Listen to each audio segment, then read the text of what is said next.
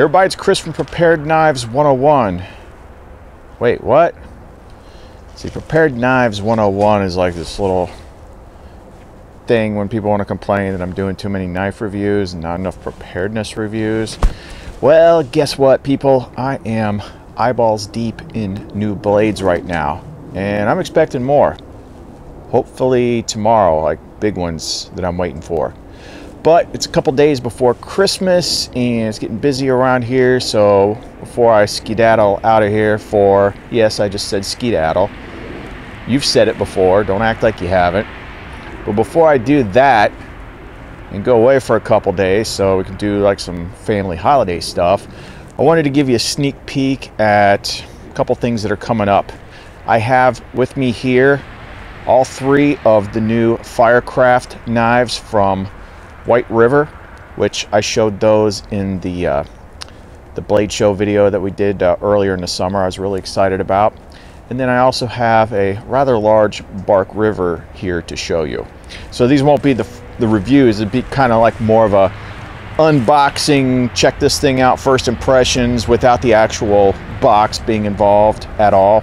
So if you want to check these things out, don't go away.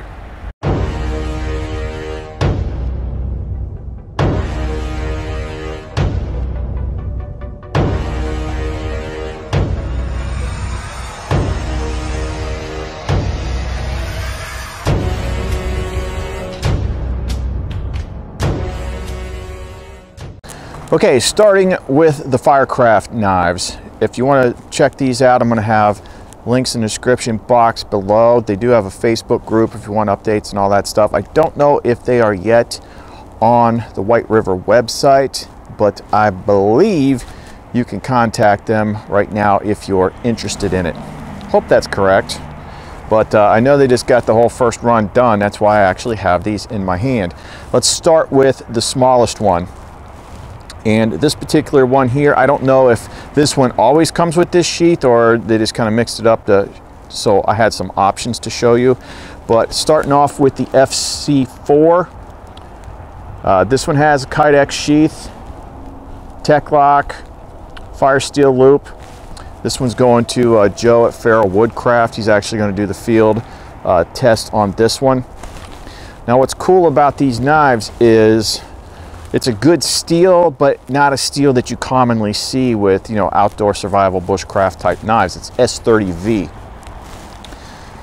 So here's this one with the 4-inch blade. At least one subtle difference that I notice right off the bat from the ones that I handled at Blade Show is they added this little groove here specifically for fire steels. It does have a polished metal bow drill divot. I've got natural green, it looks like green micarta, orange scale or orange liners. Got a very interesting handle. I like the handle. I don't know if everybody will like the handle, but I like the handle. It's a high saber grind. Came with a really freaking sharp edge. So I've been excited to try these things out ever since I handled them. So I'm really looking forward to this test. So there is the FC4. That's the smallest one. Now the next one is the one that is my favorite, and that is the FC5. Now this one has a modular leather sheath. So it is a dangler, but you can take that off in case you want to scout carry it. The way that the sheath wraps around the handle, but it's exposed so that you can still have the sheath on and use that bow drill divot. I suspect, as does Will when he looked at this, that you know, if you're doing it that way, you probably will chew up the leather a little bit going through there, but still pretty cool idea. I like the way that the snaps are on this. It's a lot different than what you usually see. So there's the 5, just a little bit bigger than the 4. 1 inch bigger, in case you're not good at math. Again, S30V, high saber, all that stuff's pretty much going to be the same across the line. just 3 different sizes of the knife. But yeah, this is the one that I really like. The handles are a little square, but I still like it. Let's see how that goes when I'm actually using the knife, which will probably be, I don't know if I'll get to this one between Christmas and New Year's, but it'll be pretty quick. If not, it'll be right after the New Year. So there's this one, and then there's one more that is actually a 7-inch blade. So let's check that one out. So then we got the FC7, which is the larger one of the bunch. Same style sheath as the one I just showed, the SC5, but this one has a 7-inch blade. Same handle. So this one's definitely going to do a little bit more on the batoning end. You know, being that it's a 7-inch blade, I mean, what I'm used to for 7-inch blades is, you know, like the original Jessica, the BK7. Definitely feels a lot different than that. Maybe because the handle is a bit smaller than the Becker, but it does make the knife feel pretty light and manageable. I'm wondering how like the traditional bushcrafter guys are going to feel about this handle when, you know, they go to do all their crazy different maneuvers and all that stuff.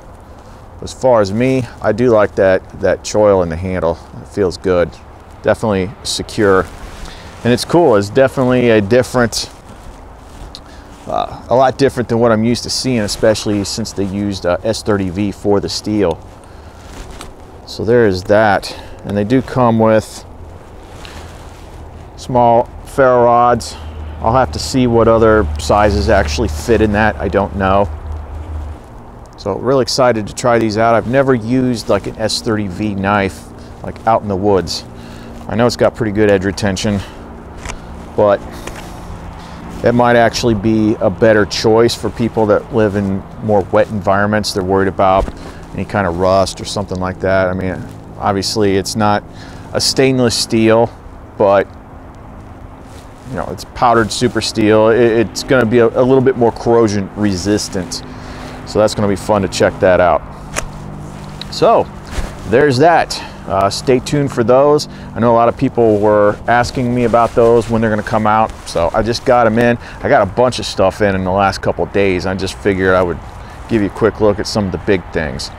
So there's those. Links and all that stuff. Extra info is going to be in the description box below. But wait, there's more. I actually got those yesterday. So I got something else today, which is just absolutely crazy. So don't run off just yet. Check this thing out. So for you guys that like something a little bit bigger, a little bit more crazy looking, and you like Bark Rivers, well, today I got my hands on the Bark River Moro Barong. So it does come with a leather shoulder strap, which I haven't messed with that yet. Definitely have not broken in this. I mean, this is fresh out of the box, so I haven't put any leather oil or protectant or anything on this yet. So by the time I get to the video, sheet's going to be a lot more broken. It's going to be darker. It's going to look pretty cool. Let's take a look at the blade.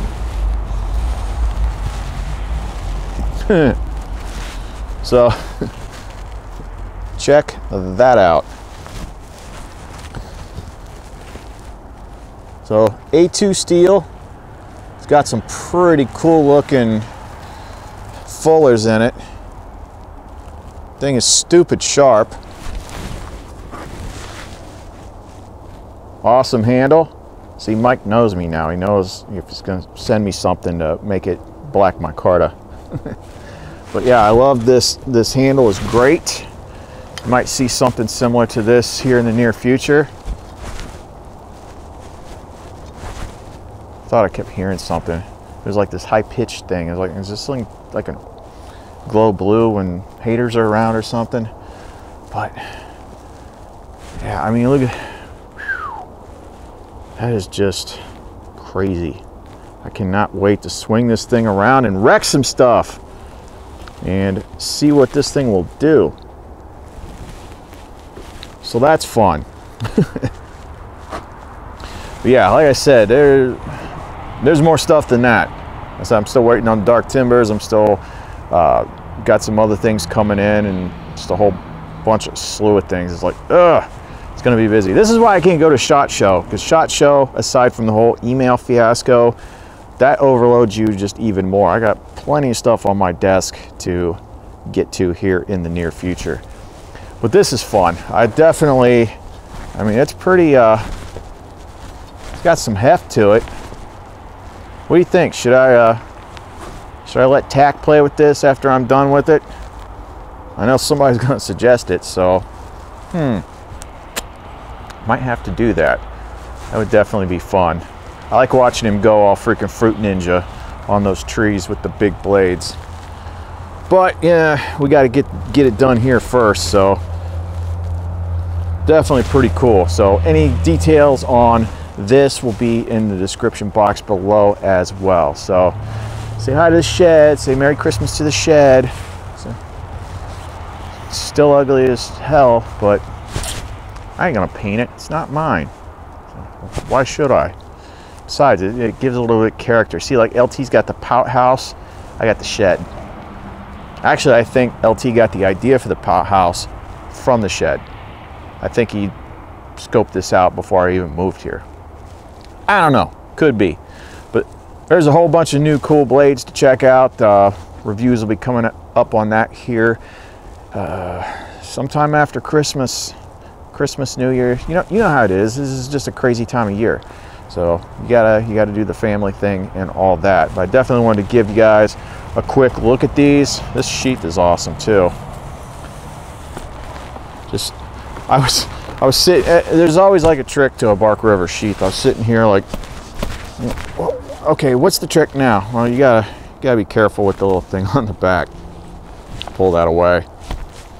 So yeah, big nice sheath, and all these D-rings definitely going to give it a lot of different options for how you want to carry this thing. So that's all I got for right now. Stay tuned. I'll be back sometime next week. Might have a couple extra days off. I don't know. We'll see how that works. But hope you guys all have a good Christmas, good holiday, and have fun with the family. I hope you get lots of knives. I hope you get some Jess X's under the tree. I mean, come on. They're only 53 bucks. Everybody needs one. You know, get your Jess X love in now, because 2017 is going to be the year of the Vengeful One and the Dev X. So those are going to be fun. All right, guys, Chris from Preparedmind101. Thanks for watching. Be sure to click like, share, and subscribe. I'll be back with another video here soon, so see you then.